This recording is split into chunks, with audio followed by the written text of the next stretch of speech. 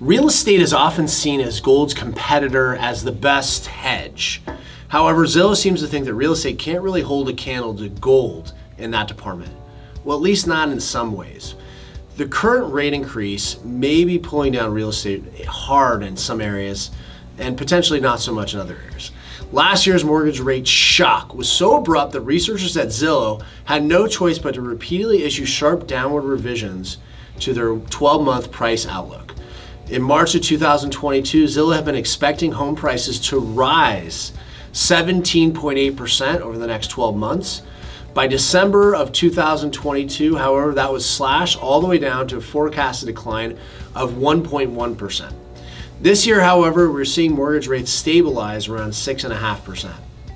Among the 400 largest housing markets tracked by Zillow, the company expects 294 markets to see positive home price growth between March of 2023 and March of 2024, while it expects 4 markets to remain flat and home prices to fall over the next 12 months in 102 markets.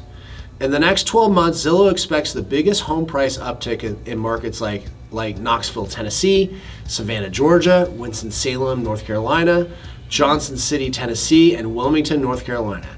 Simply put, Zillow's forecast model expects a great deal of strength in the U.S. Southwest. However, Zillow economists expect home price declines to occur in 9 markets: San Francisco, Boulder, Denver, Reno, Nevada, and Las Vegas. 2 other groups didn't share the same view. Moody's Analytics expects national home prices to fall 4.2% this year. Fannie Mae, a government-sponsored housing corporation created during the Great Depression, expects national home prices to fall 1.2%. Among the down markets, the majority are located in the western half of the country. Why? Because Western housing markets are hyper rate sensitive.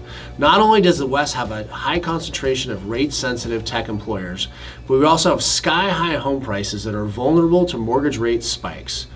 Real estate is so expensive that even when the mortgage rate was close to nothing, people were still struggling to purchase a home. Just want to make it clear that I'm not discouraging you from investing in real estate, and I personally do invest in real estate.